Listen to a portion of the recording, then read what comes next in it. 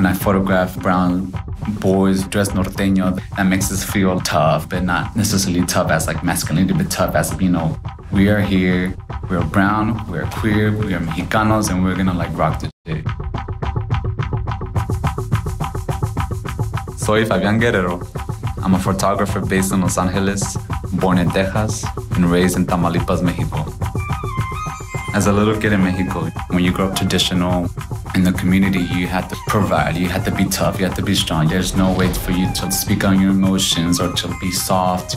So as a young queer boy, I was always dreaming of what my life could be or how I wanted to feel, and I had to play that role in my head. Kind of goes back all to the now and why this is so important.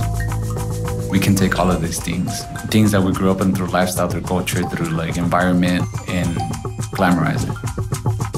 I hope I can create, you know, a world of just imagery and like way of feeling like I belong. Being at families' weddings or fiestas, there was also that part of the day where everybody, su pareja, would start dancing. Hombre y mujer, juntos pegaditos, synchronizing the rhythm and love that we have with each other. And I remember always fantasizing about a world where I could feel that with another guy. That sense of unity and connection. I would feel out of place knowing I couldn't move or express myself. You're a boy, you must act or move a certain way.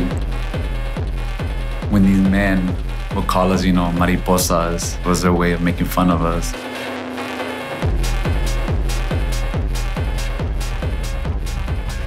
I hated these men because they tore me apart. I was sexually molested by these men.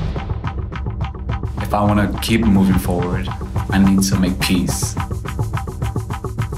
I think it's important for me to create these images because it also allows, you know, like a platform and space for other boys and maybe like me that grew up this way that maybe don't have a sense of like how to express myself. I hope these images give a sense of hope, give a sense of empowerment. When I think of mariposas, I think about a butterfly, you know, kind of starts as a caterpillar, then turns into like a cocoon, you know. I see it as us taking all this, like, you know, bullshit, this toxicness, this masculinity that like brought us down so much and like learn from that and evolve.